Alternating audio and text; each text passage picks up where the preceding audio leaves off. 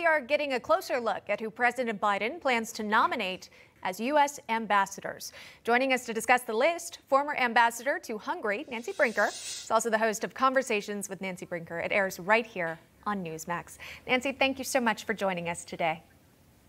Thank you. I'm delighted to be here. Well, wonderful. And, before we get to who's filling these ambassador roles, I'd like to ask you about something we saw recently, flags flying outside of U.S. embassies.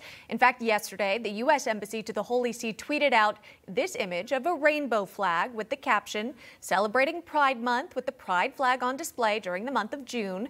We've also recently seen images of other foreign embassies flying Black Lives Matter flags, this on the one-year anniversary of George Floyd's death. And I want to ask you, based on your experience and how you view politics today, do you believe U.S. embassies should fly these flags? I think that U.S. embassies, remember, the ambassador representing a U.S. embassy overseas is considered the most important American in the country, and hence has the obligation to represent all that's going on in America, or as much as possible, including some of the social movements which people may question in importance, but it is important for us to be able to truly exhibit democracy. We are still considered the leader of democracy in the world.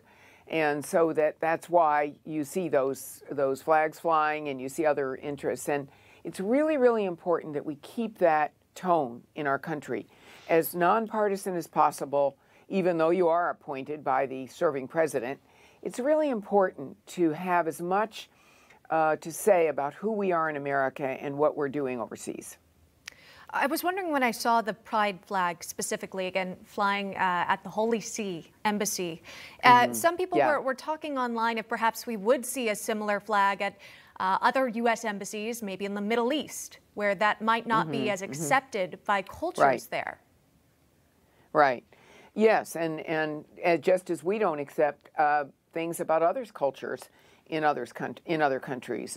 We all may not agree on everything, but it is important for us to at least have a voice about issues that are happening. And by the way, it doesn't mean everybody in America agrees with it. It's just that it's an issue.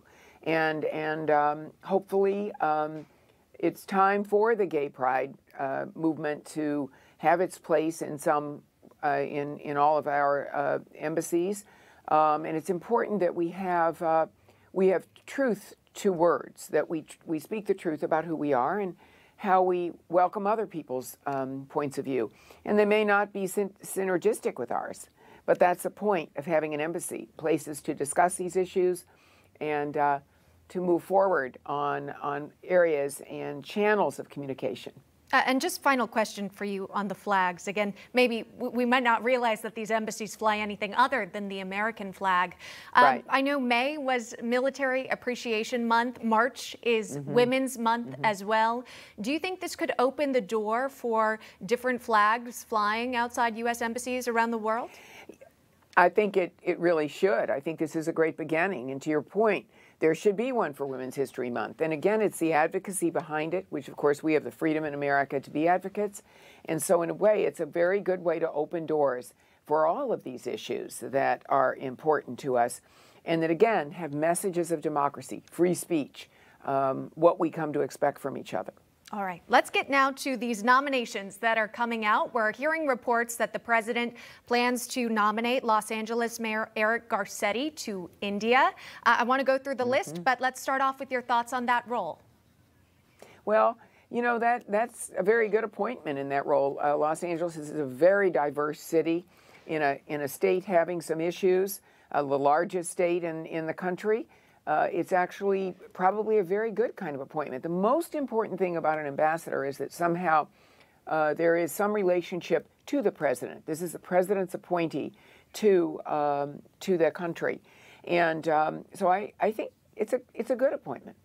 Also wanted to ask you about the role of an ambassador, especially during times of conflict, when we'd seen recently this conflict in the Middle East between Israel and Hamas, Palestinians as well. Right. There was no ambassador to Israel. Very quickly, do you think that would have made a difference, perhaps, if there was a U.S. voice present?